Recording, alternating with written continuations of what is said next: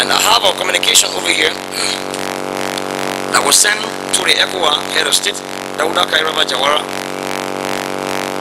that they should allow the late Samuel Doe, when he was alive rather, to leave the country. And this, the contents of this letter, I think, will be read by the gentleman on my right hand side. And those who all contributed in signing this letter over here, I have their name here as follows.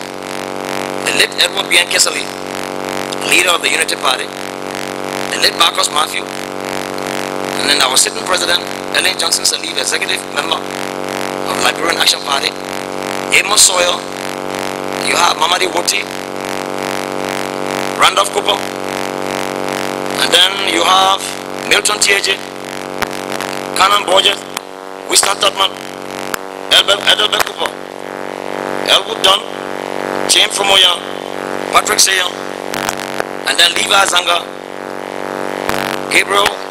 Charles A. Clark, and then Asik Bantu, etc. etc. Just after that, the interim government was put in power. It took no time. On September, though either he was convinced or he was asked to go to the Freeport. I think we heard a story from Prince Johnson over here.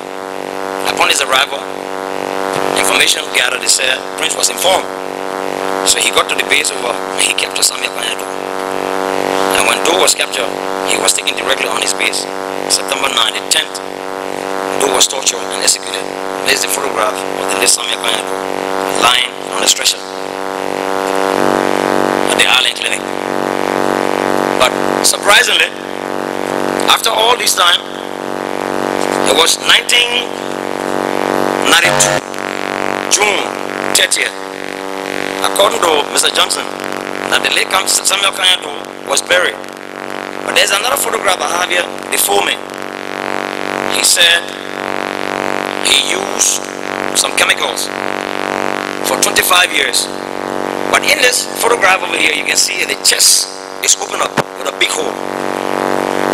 It is alleged that maybe the heart from the late president was eaten up. And there is another version as well, mentioned that he was also eaten up from the Democrat paper that came out sometimes ago. And before Doe issue could come about, the arrest of Thomas Quiwonkpa, the failed coup of Thomas Quiwonkpa, when he arrived in Liberia over here, when the coup failed, he had no other option. From information we gather and then research work, he used the cyanide, and Quiwonkpa's body was somewhere around the Dupo Road area. Soldiers and individuals around the area raised alarm, and this is how come this body was shot and destroyed all over. You can see the bullet mark on the leg by Mr. Slanger, and later he was subsequently appointed to the rank of general. But just in that light, Quiwonkpa's body was taken to BDC, and there are living witnesses over here who saw this body, and he was chopped in pieces. And I have another photograph, which is not on hand over. The intestine and other part was placed apart. An individual that ate this young man's body, none of them survived today. So if you see the conflict, especially between the two groups, Father Tipo said the other day that this nation is known for eating humans. It's not today it started. And then there we go with series of problems in Liberia. After the death of President Samuel Doe, they said the body was dug out. And this is Prince Johnson in his office at the time deciding the fate of Liberians.